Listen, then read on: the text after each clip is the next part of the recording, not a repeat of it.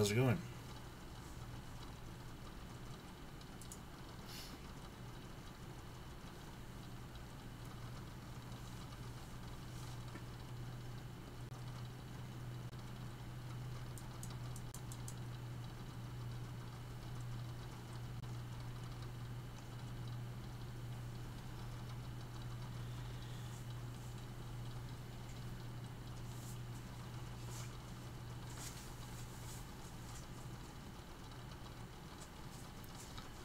I hope everyone's doing alright this morning. Today we're going to go over the review for the quiz, or for the test, sorry.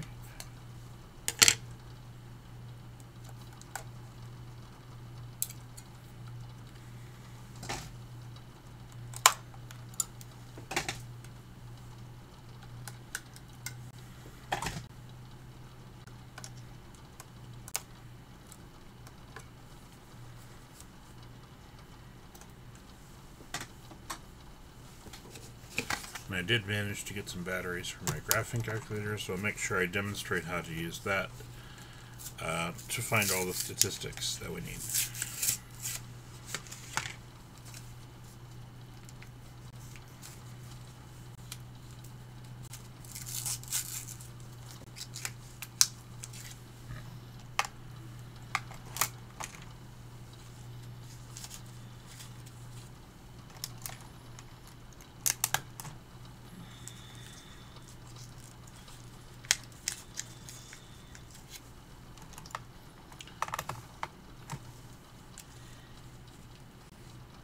Does anyone have any questions before we get started?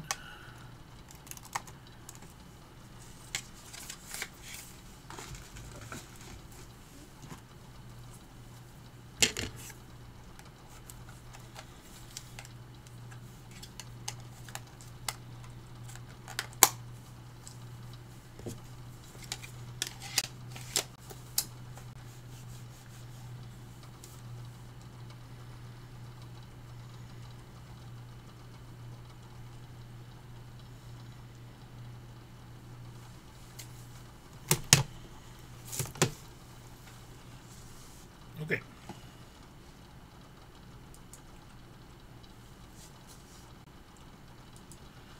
So, here's our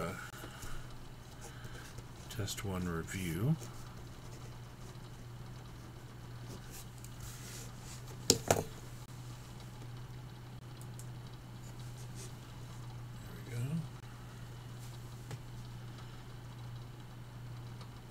Now the first 4 or 5 questions, I think it's 4, these are all from chapter 1, and as you can tell, most of these are just going to be multiple choice or matching, okay? Because in every case, there's just like one answer, basically. Although with the sampling methods, I will make them matching questions. So you'll have 4 questions and 1 answer for each, basically. Anyway, for problem 1, and this is part A. In this problem, we're trying to find whether the statement is an example of descriptive or inferential statistics.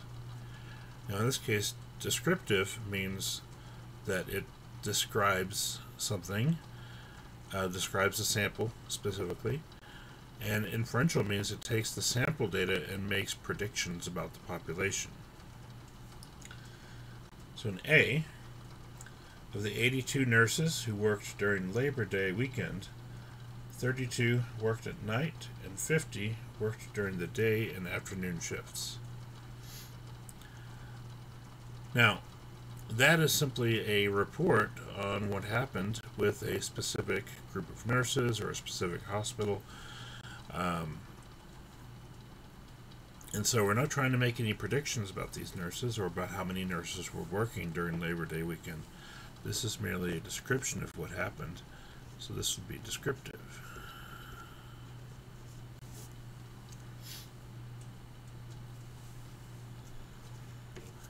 And so in part B, an economist estimates the average income of lawyers in Texas to be $198,000 or $198,500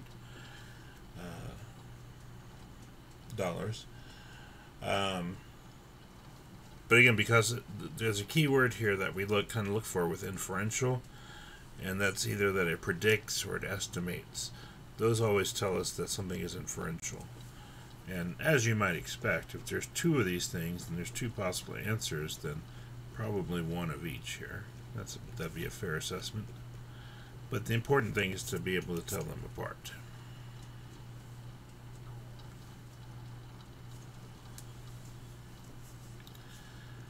For problem 2,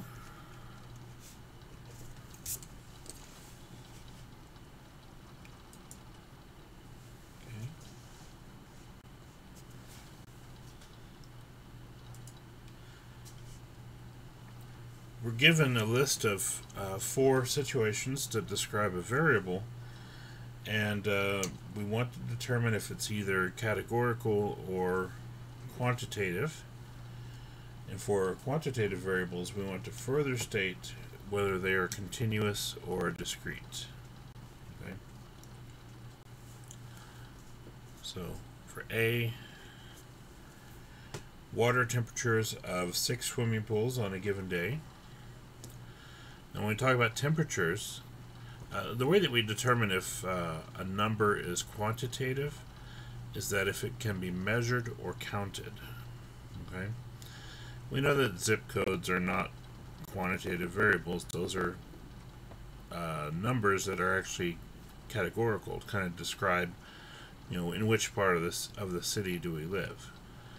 Okay, and so when we talk about temperature, though, that is something that can be measured or counted. Specifically, temperature is something that we measure, and it can have a wide array of values. It's never just a whole number value. It could have fractionals there if we wanted to. So when we talk about water temperature, this is a quantitative measurement, but more specifically a continuous quantitative measurement.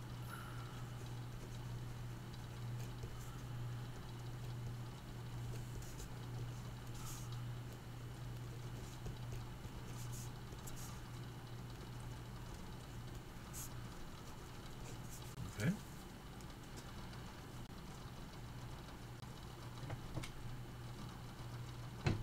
B is the lifetime of 12 flashlight batteries. So anything that we talk about in regards to time is always considered a quantitative variable. Okay, because it measures the length of time over which something is occurring, or how long are these batteries lasting, etc. So because we are measuring the amount of time and not counting the amount of time, again, this is going to be continuous. So quantitative and continuous.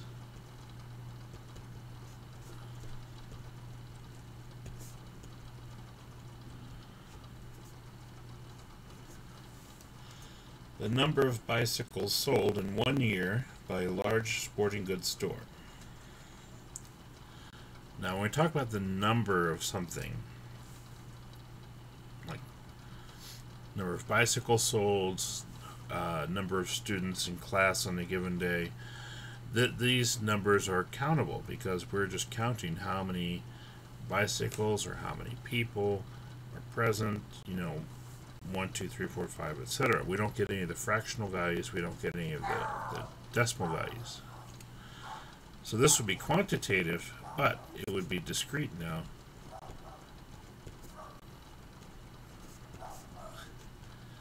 It would be discrete because, again, we're just counting the number of things. We're not trying to make any measurements or have any, we won't have any fractional values of the number of bicycles. They'll sell a whole number of bicycles.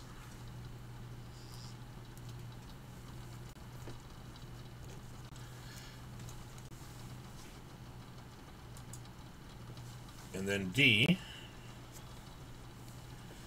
the classification of students in college, which would be freshman, sophomore, junior, or senior.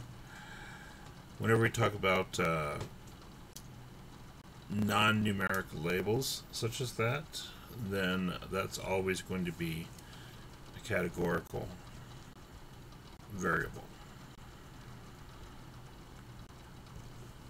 Okay. Since it's categorical, we don't have to say discrete or continuous because there's no such thing as a discrete or continuous categorical variable. Discrete and continuous only applies to quantitative. So we want to be sure we don't try to go any further with that than we do.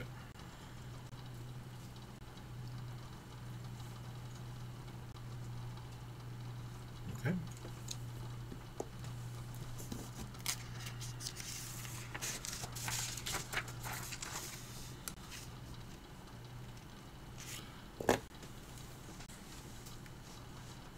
So we'll continue with problem 3.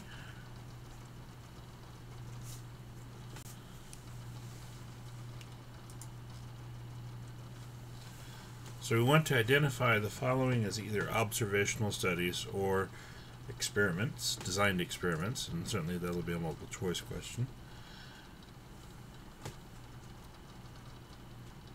A newspaper sends a survey to its subscribers in order to collect demographic data.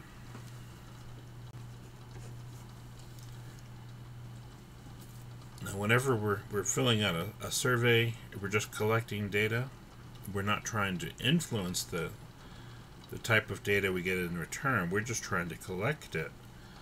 In this case, we would go ahead and say it is an observational study.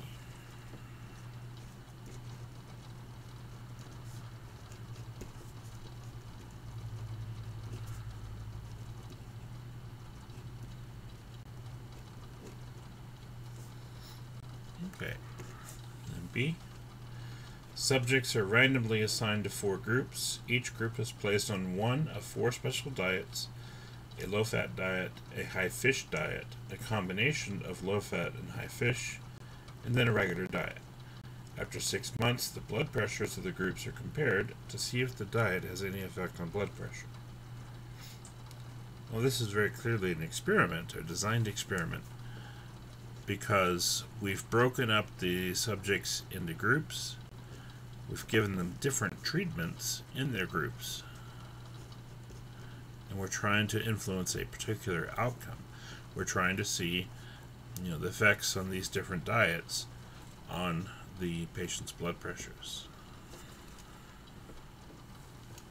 I guess it's a singular experiment, it's just one. Okay.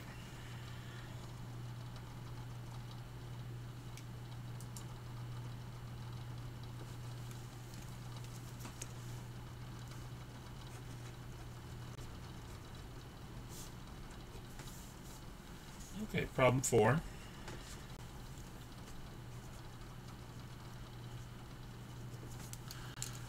We have 4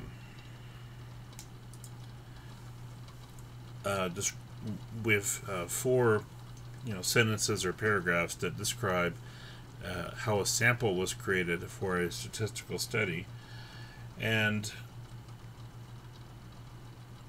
we want to identify the type of sampling method that was used to create those samples. So we have 4 statements here, A, B, C, D, and we also have 4 possible answers: random, systematic, cluster, and stratified. And so this is basically a matching problem. So A, in a large school district, all teachers from 2 buildings are interviewed to determine whether they believe students have less homework to do now than in previous years.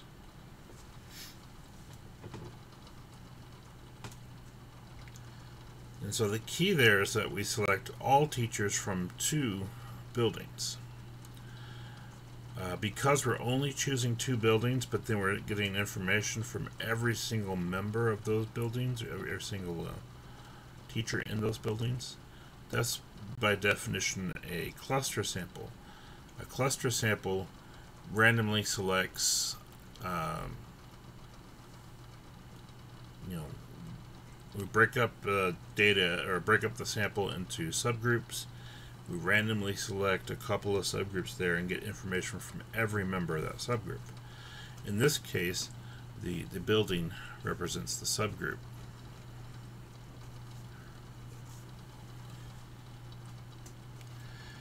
B, faculty chosen to serve on a committee are selected by drawing names out of a hat.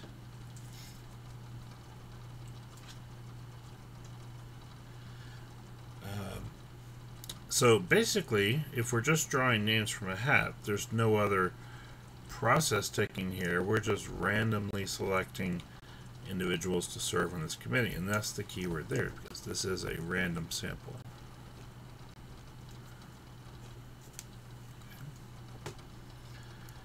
C, mail carriers of a large city are divided into 4 groups according to gender and according to whether they walk or ride on their routes. Then 10 are selected from each group and interviewed to determine whether they have been bitten by a dog in the past year. So we broke them up into groups, and we selected 10 at random from each group. And then from that 10 selected from each group, we then formed that as a sample and then asked them our question.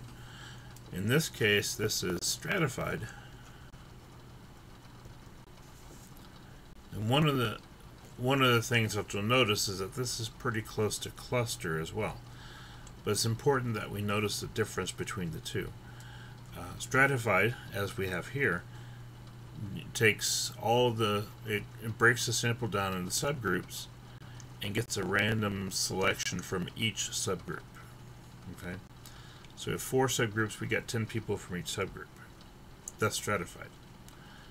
For cluster breaks up the individuals into subgroups, and then we only choose a few subgroups, but we get every member of those selected subgroups.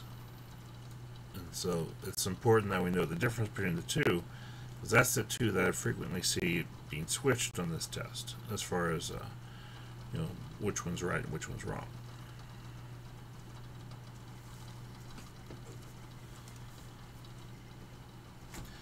And then D, every 100th hamburger package produced is checked to determine its fat content. Again, every time we go every n number, that's always going to be a systematic sampling method.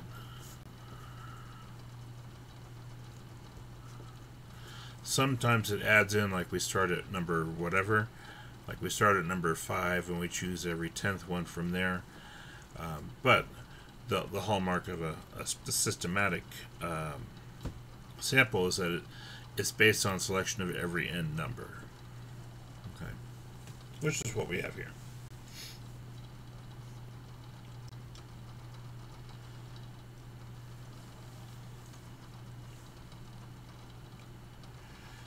Okay, so after those first 4 problems, that covers chapter 1. The remaining questions all deal with this one data set, and we'll use this data set for all the questions from chapter 2 and from chapter 3. And it lists them out here. Let me go ahead and write them down. I'll put them at the bottom of this page so I can refer back to them as necessary.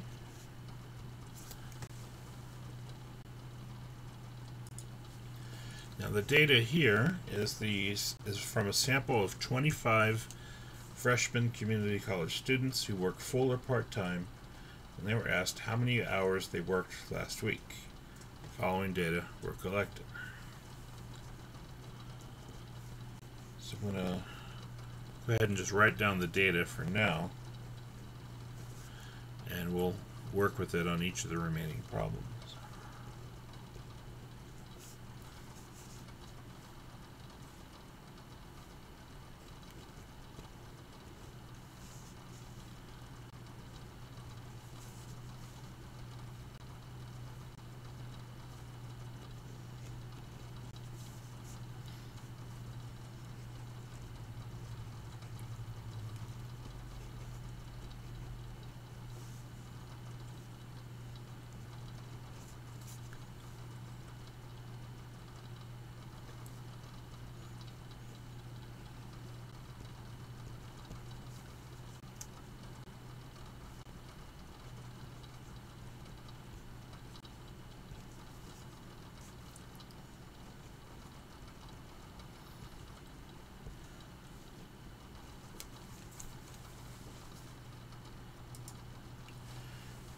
Okay, so this is the data that we'll have to work with for the remaining questions on this test. So first thing it has us do, this is problem 5, is we want to organize the data using a stem and leaf plot.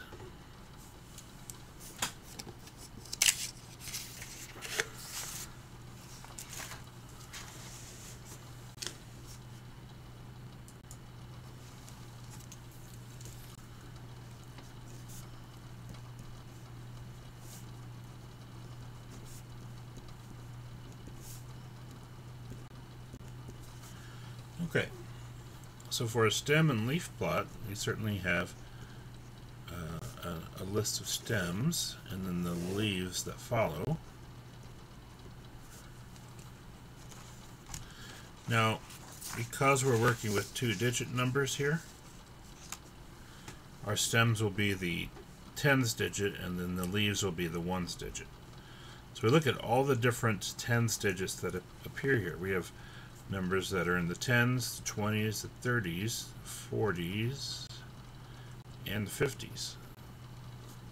And we don't have any single digit numbers. So we'll have 1, 2, 3, 4, and 5 as our stems.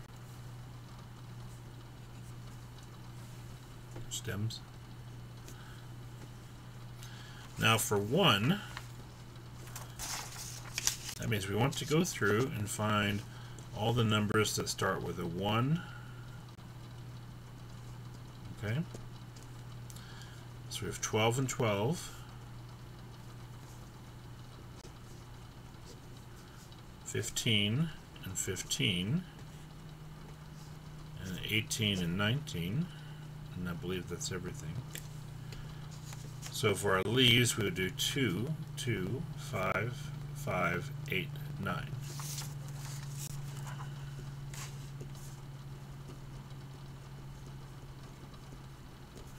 So that represents 12, 12, 15, 15, 18, and 19. Okay. So again, with our data, we want to make sure that if a data value occurs twice, we list it twice as a leaf. And notice we're also putting them in order from low to high as we do that. Alright, next we look at our 20s.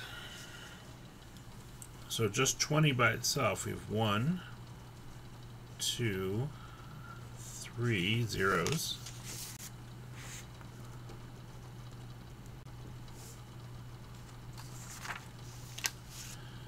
We have 21, no 21s. There's a 22. Just one 22. So I'll put a 2 on there. 23. No. 24. We have a 24. 25. 25. 25. 25. That's 4 25s.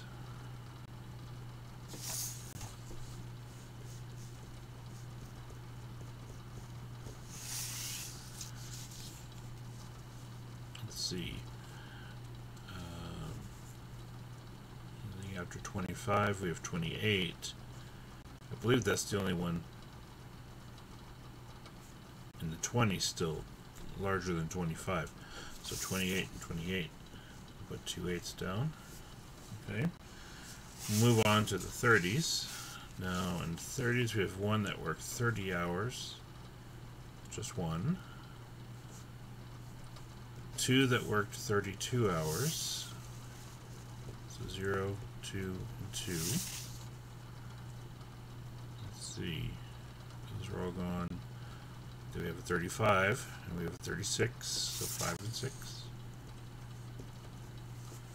Okay. 35 and 36. Let's see, we have 40 and 45.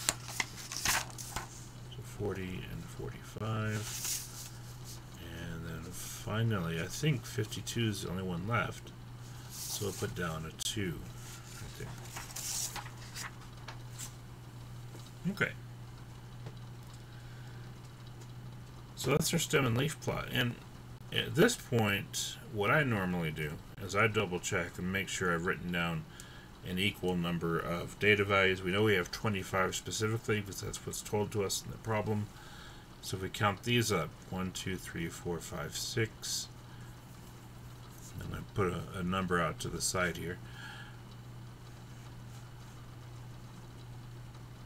That's 11. That's 5. That's 2. And that's 1. This should add up to 25. 6 and 11 is 17. Plus 5 is 22. 23, 24, 25. Okay. That's a nice check to make sure we got every number written down. And it doesn't hurt to look back at the list again and just double check everything's still there. One of the great things about the stem and leaf plot is it puts everything in order for us. So if you plan on doing your test by hand, that can be very helpful. Again, I would recommend not doing it by hand. I'd recommend using a calculator, to do this. But if you need to do it by hand, then put them in order certainly will be helpful as far as finding like the 5-number summary. This is also helpful having the stem and leaf plot here. It helps us figure out what the mode is. That'll be one of our next questions. Well, not the next question, but eventually we'll get to it.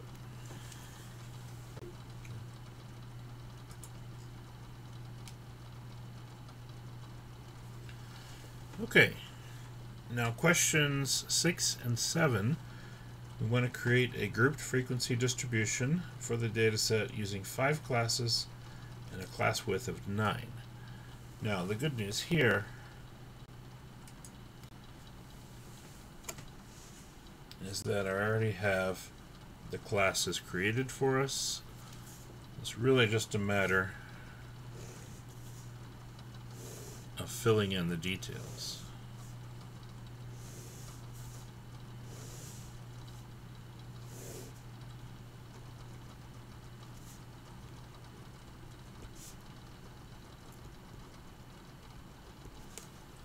So we have a class, a frequency, and a relative frequency. So we have 12 to 20, 21 to 29. No, that's not true. That would be 28. Sorry. 29 through 37, 38 to 46, and then let me double check the bigness.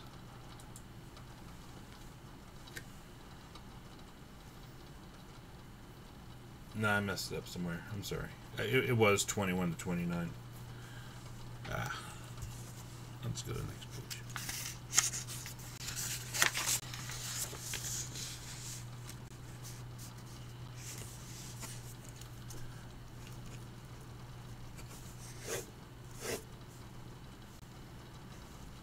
I'm just going to look at what I had written down.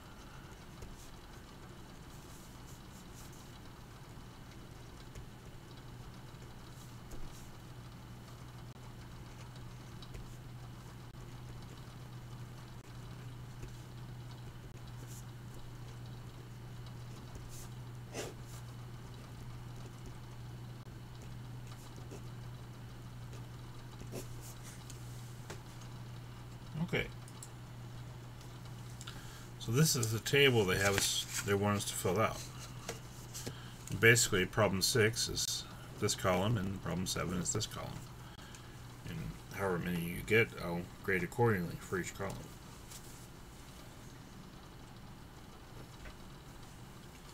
Okay, so the first class is from 12 to 20. So we come back in here and look at how many are in the range 12 to 20. We have 1, 2, 3, 4, 5, 6, 7, 8, and 9. So that means everything from 12 to 20, including both of those numbers on the end. So starting at 12 and ending at 20. That's 9 data values that we found.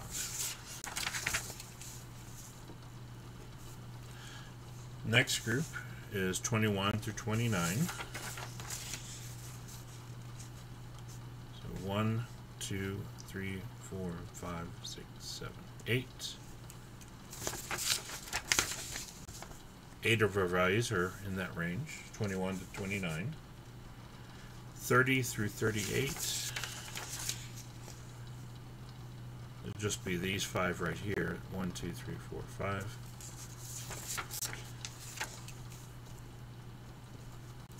39 to 47 would be these 2. And 48 to 56 would be the final 52.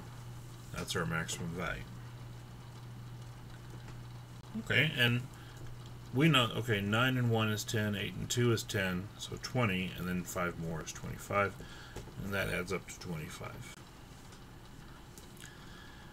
How do we calculate the relative frequency? I know I haven't asked you a lot of questions this lecture, but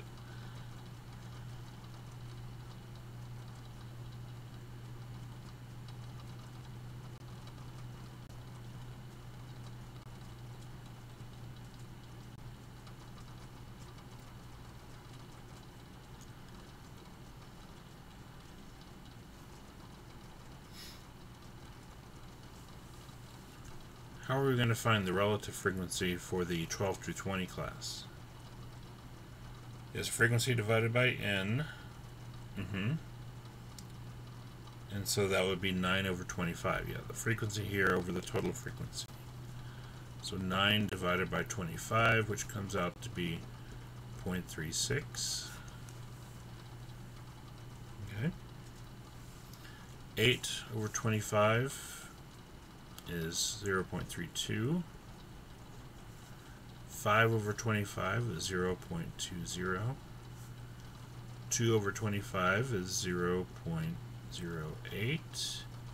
And 1 over 25 is 0.04. And that should add up to exactly 1. Okay. So it's nice to check those, even if we aren't explicitly asked to check those. It's always a good thing to be conscientious about. So that's our distribution. And again, I'm going to give you the classes. You just have to fill in the frequency and the relative frequency like we did here.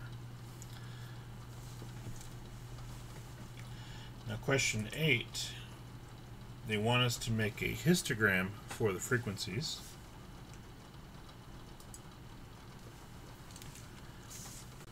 Okay.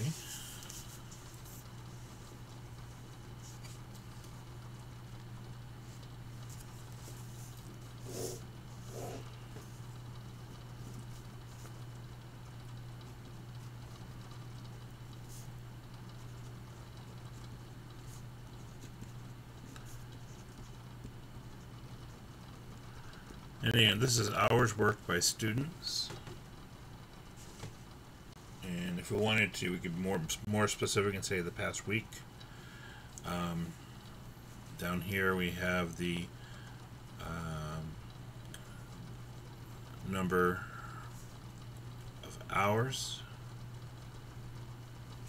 And over here we have our frequency. Notice it asks for a frequency distribution, so we'll use frequency. If it had asked for a relative frequency histogram, we would use the relative frequency instead.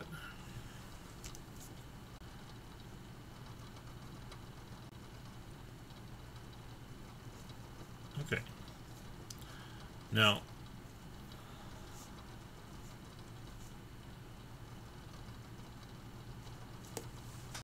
as far as how we mark this off, again, on the number of hours, since our first class is 12 through 20, we mark down 12, and then the next class starts at 21, the next one starts at 30, 39, and then 48, and the last class goes from 48 to 56. So we'll put 57, which would start the next class if we did have another class after that. Okay, because we're going to have a bar graph, and we know that the bars are going to be adjacent. But remember that we always use the lower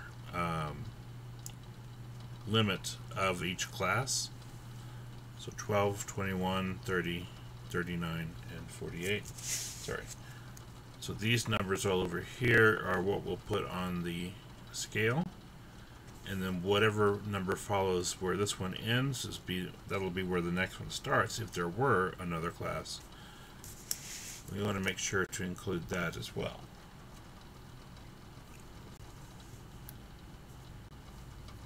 Alright, so 1, 2, 3, 4, 5. I'm going to mark that off. 6, 7, 8, 9. And then we have 10.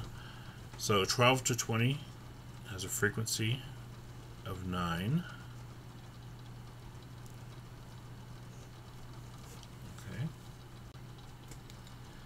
If you want to use a ruler to draw these, that's fine, or you can freehand it like I'm doing, that's also fine. You will need to scan and upload this histogram. Probably will have to do the same for the stem and leaf. Maybe. Anyway, I may figure out how to do that in Canvas quiz without requiring an upload for the stem and leaf. Definitely for the histogram, and then later for the box plot, you'll have to scan and upload, or take a picture of these of your work here and upload this as the solution to that problem. Okay, next one starts at 21. 21 to 29 has a frequency of 8, so it's one step lower than the previous one. 30 to 38 has a frequency of 5.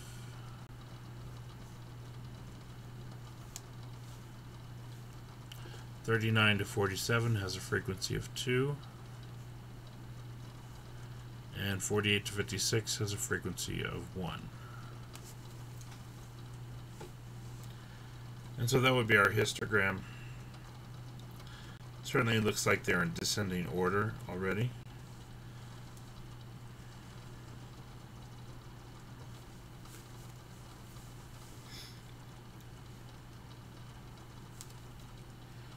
Again, the main thing is, we put a title. Put mine up there. We title the histogram. We label each axis. This one's always frequency or relative frequency, whichever one is asked. Right, this is kind of describing what we're measuring on that particular side of the graph, which is the number of hours worked.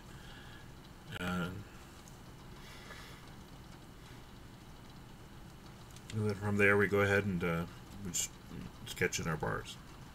Okay.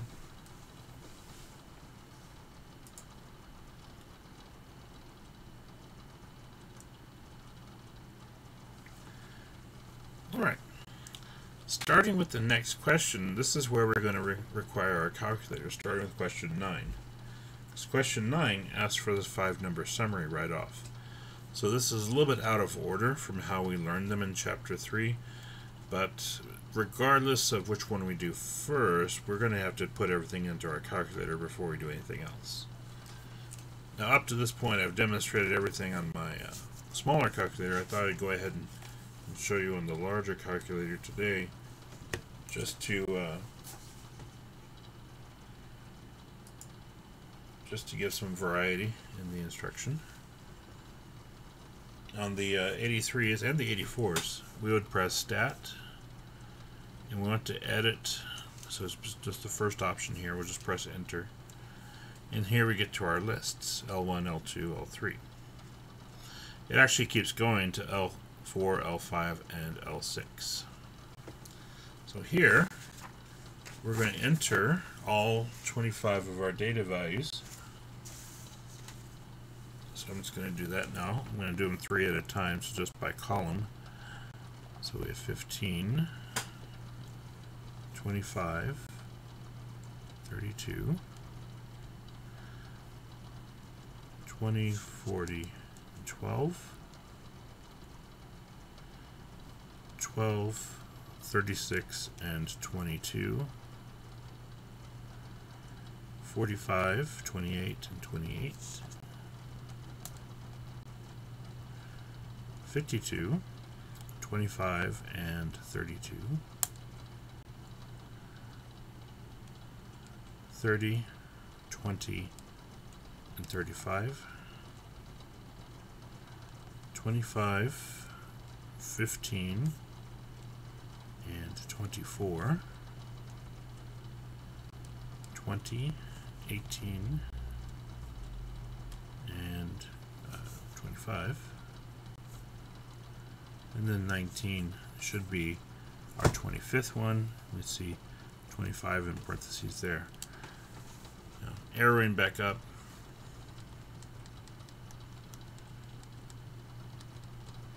Again, making sure I didn't misclick or mishit any numbers. And it won't always be obvious if we make a mistake there. I'm just looking to see if I only entered a single digit when there should be two, or if I double hit a number and there's 3 digits where there should be 2. We can, if we feel a little more paranoid, you can go through and then double check that you entered each number exactly as it was on the list. It takes a little bit longer, but at least we're certain.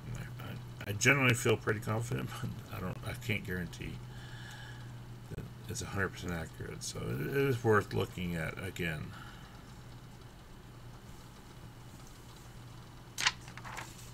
Alright, so we've got all our data in there, so we go to Stat. Now on the graphing calculators we arrow over to Calculations, Calc, and then you see here 1 var stats. That's the same thing that we've been using on the smaller calculator. We select that. On the 83, this is where it's different. The 36 that I have been using to demonstrate, we just, we pick which list all our data is in L1, L2, and L3, and then we just go from there. On the 84s, it's actually the same way. You just pick which one is our data and go from there. The 83s, though, we actually have to do a little bit more by hand.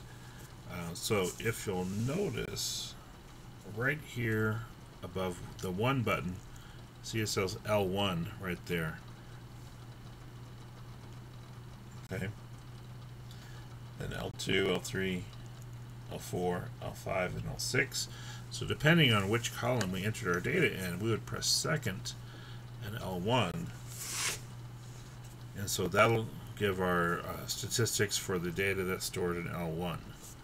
So if you have an 83 specifically, it's a little bit different than the other two. And that's part of why I wanted to show you. After that, we just hit enter, and now it brings up all of our statistics. These are the same statistics we saw on the other calculator, although they're in a slightly different order. But that's okay. And then finally, we arrow all the way down, and we get our 5-number summary: minimum, Q1, the median, Q3, and the maximum.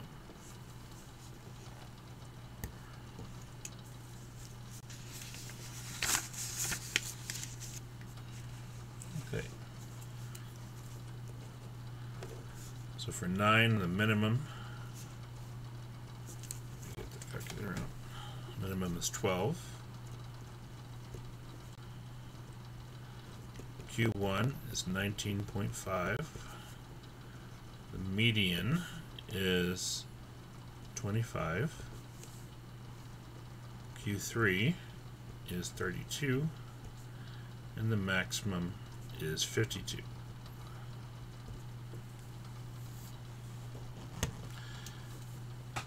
Now, one thing that the calculator does not tell us is the mode of the data. Generally, we can tell what the mode is by looking at the stem and leaf chart. So by looking at this, which of these numbers occurs most frequently on our list here?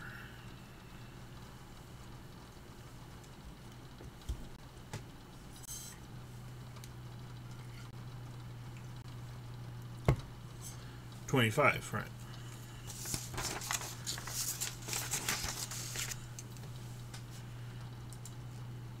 So in question 10, when they want us to identify the measures of central tendency, we have the mean, the mode, the median,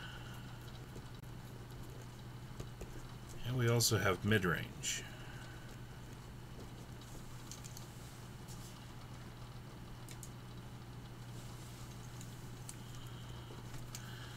Now, the mean is listed here. Remember, the x with the bar over it is the mean, so that's 26.2.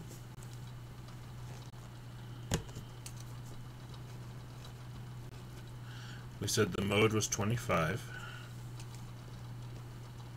Now the median, I already wrote that one down once, so hopefully that'll just be free points.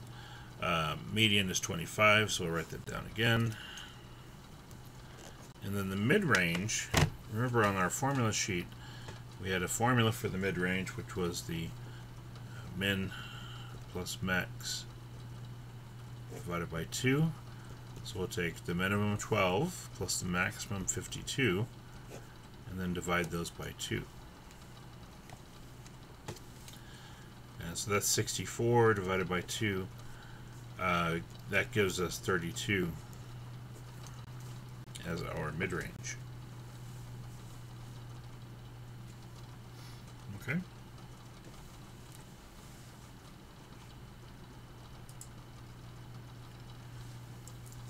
All right.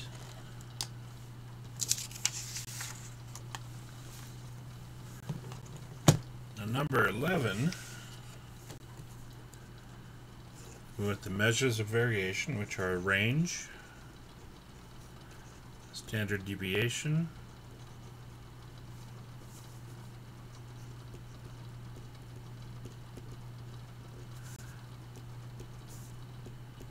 and interquartile range, which I'll just abbreviate to IQR.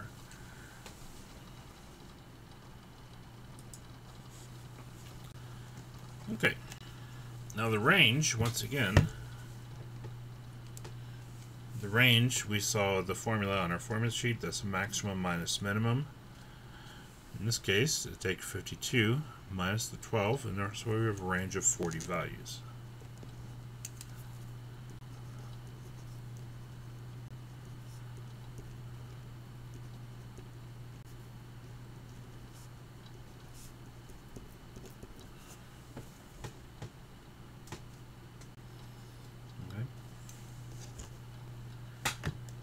Now, standard deviation. This is a number that's given on our calculator. This is SX.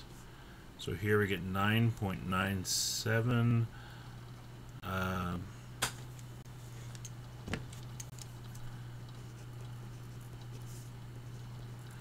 Or we could round that to 10.0. That would be one place outside a decimal if we said 10.0.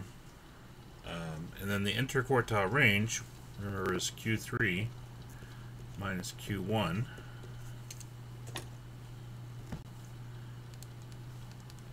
In this case, Q3 is 32 and Q1 is 19.5.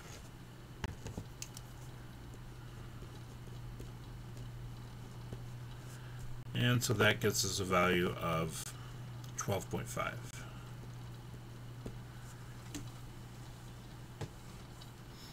Okay. So again, for a standard deviation, remember we're going to use SX from the calculator as opposed to sigma x, which will be slightly different.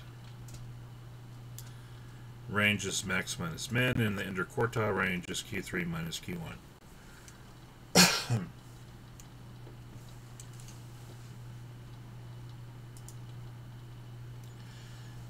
Alright, next we need the values of the fences, and we want to determine if there are any outliers.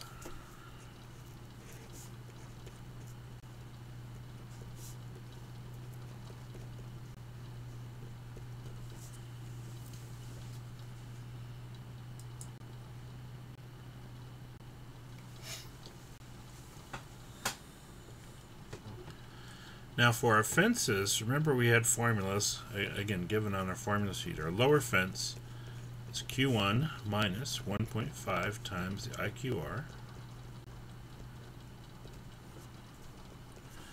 which in this case is 19.5 minus 1.5 times 12.5.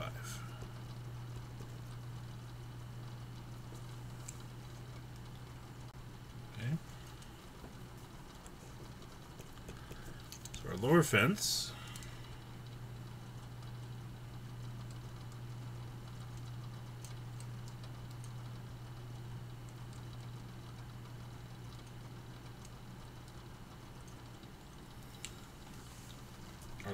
will be 0.75.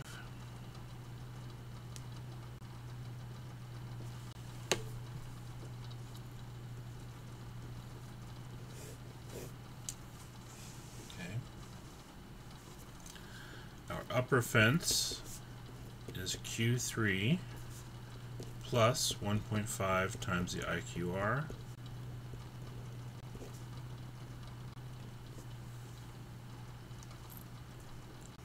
Q3 is 32 plus 1.5 times 12.5.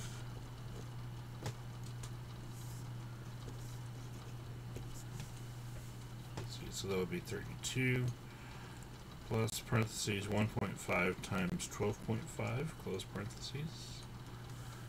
And so that gives us a value of 50.75.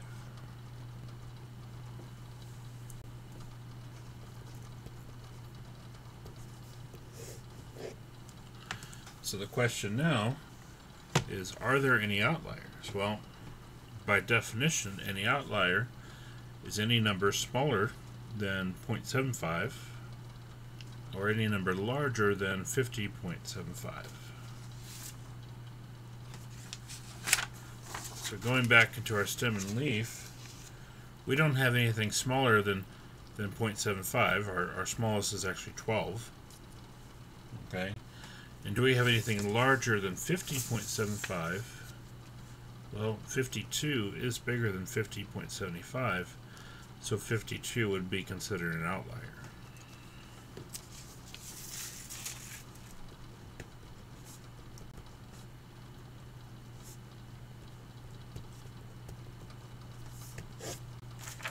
Okay.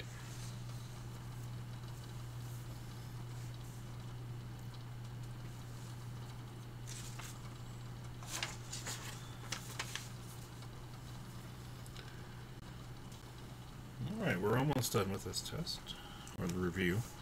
The test will be just like this review, as far as the questions that are being asked. So we'll continue to 13, where they want us to make a box and whisker plot.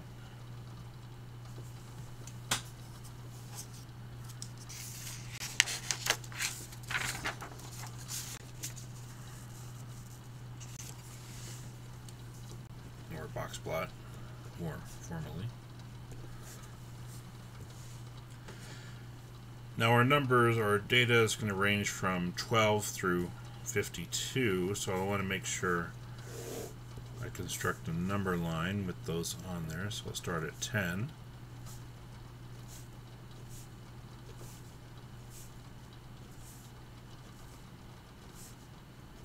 Okay. And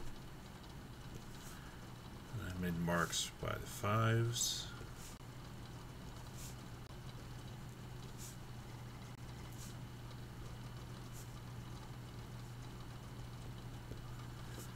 Okay.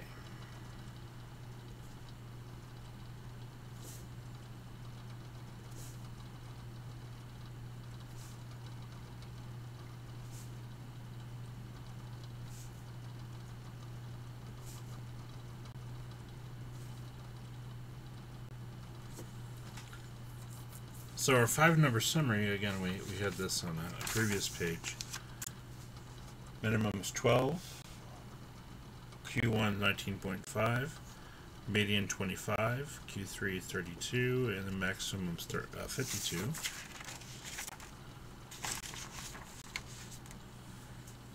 Let's see, so we have minimum of 12, Again, rather than put it on the line, I'm going to put it a little bit above the line just so I can actually show a good visual of the box without the number line kind of overlapping it. Q1 is 19.5, so kind of eyeball where that is going to be. Median is 25. Q3 is 32. And the maximum is 52.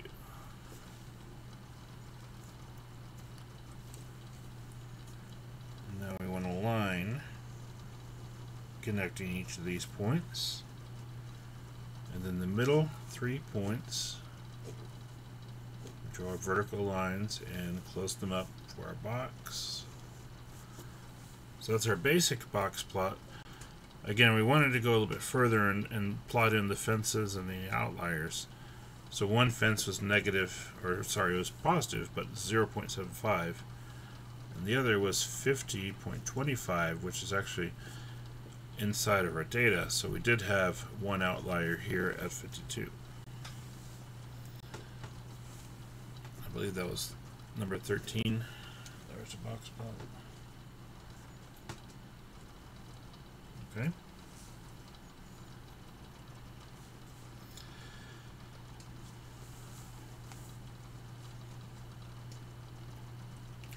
Looking at that, it does appear to be slightly skewed to the right, but rather than using the box plot to determine if it's skewed or symmetric, and then if it's spread out or compact, I would prefer for us to use the guides that I gave you on our formula sheets, which was to compare the median and the mean, and then for the skewed or symmetric, and then to compare the range divided by 4 to the standard deviation, to use the range rule. And that's our last two questions here. So again, question 14. Let me make sure I got that right.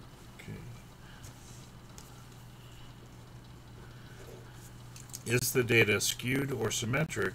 And we want to explain and support our answer.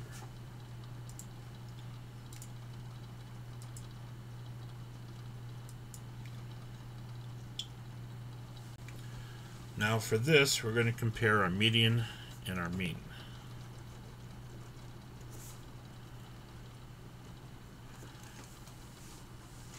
Now, in this previous page, we found our median was 25, and our mean was 26.2.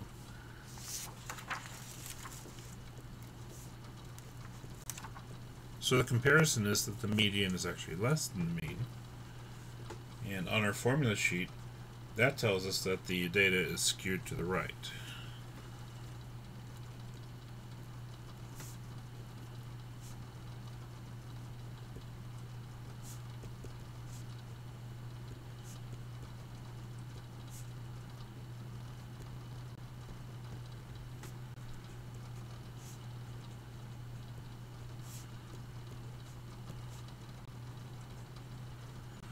Now, that's all we really need to write down, is we want our answer included, whether it's symmetric or skewed left or skewed right, and our justification for that, which in this case is our comparison between the median and the mean. And that's the one I would like for you to use, the median compared to the mean.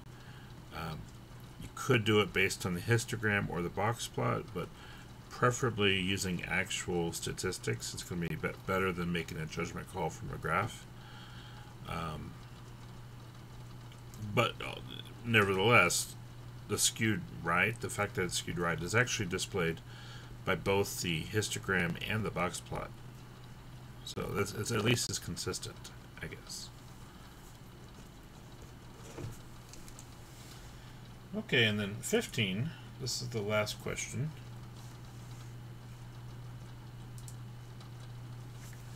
We want to determine if the data is spread out or compact. And again, we can use the range rule to figure this out. Let's compare the range to the standard deviation. Now our range, and this is actually on the back of this page I'm writing on. The range was 40.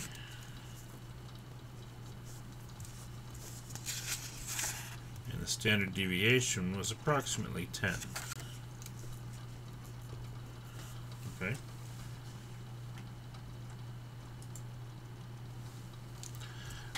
Now our comparison for this is the range divided by 4, which is 10, and S, which is 10. Okay? Because both of these are 10, they're equal to each other. So we have R over 4 equals to S. So what that tells us is that the data is symmetric and bell-shaped. Well, not symmetric, normal and bell-shaped.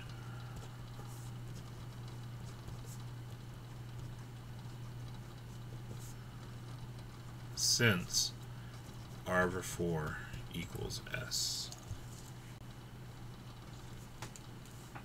Okay. Again, on our range rule, if R over 4 is less than S, then that means it's spread out. If R over 4 is greater than S, that means it's compact. But on the rare chance that they're equal or very close together, we could say that the data is a normal bell-shaped distribution. Okay. Again, what I'm referring to for this formula sheet is right here. Let me zoom a little bit there. So it has our different formulas for the different things. We never did talk about mid-quartile, but it's no big deal.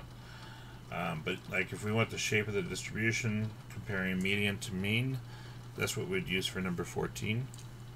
Okay. And then we have our range rule, which we can use for number 15 right here. Okay. But then it has all the other formulas for the stuff that we talked about in this chapter. So this is our formula sheet for chapter 3. I'll make sure I include that as part of the test, so you'll have that available as you take the test. Okay.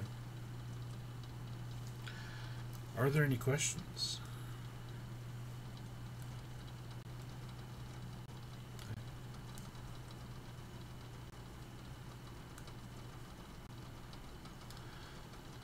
Alright, well, that wraps up the review. Probably later today. It may not be until this evening, because it depends on how much I'm actually able to do during my office hours today, which are from 1 to 2:30 and then from 5:30 to 7. So either during the afternoon or the evening office hours, I plan to get the test up and ready to go for y'all to take. So starting from, let's say, this evening until any time before, so by next Tuesday's class, basically. So that, I'll probably have it due like Monday evening or maybe even Tuesday evening. That way I can assign it to both of my classes, because the Monday-Wednesday class will have their test due Wednesday next week. So I'll probably try to accommodate both classes with that due date and just assign it to everyone. Anyway, so you'll see that when it pops up as an assignment what the due date will be, so just make sure you pay attention to that. Even though you have this almost a week to work this thing, again, you only get one attempt at it and you'll have 2 hours to complete, and it does require a couple of file uploads, and a lot of it otherwise is multiple choice or fill in the blank. So make sure you plan accordingly, that you have enough time to complete it, that you don't get locked out of it before you're done. And let me know if you do have any questions. And I can answer them in between.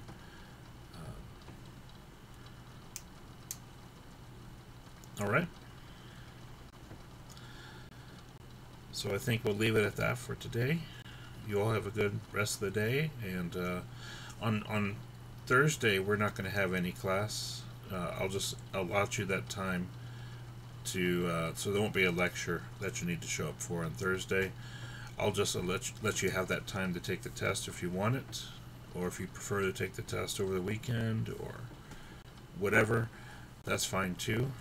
But I'll at least allow that class or that normal time that we would use for lecture on Thursday for you to work on your test instead, if you want to do that. So no lecture Thursday. We will meet again for lecture on Tuesday next week, and hopefully by then everyone's done with the test. I think that'll be best, and then we'll start. Well, I didn't mean to rhyme that. We'll start. Probably I'll go ahead and give you the first part of your project on Tuesday next week. So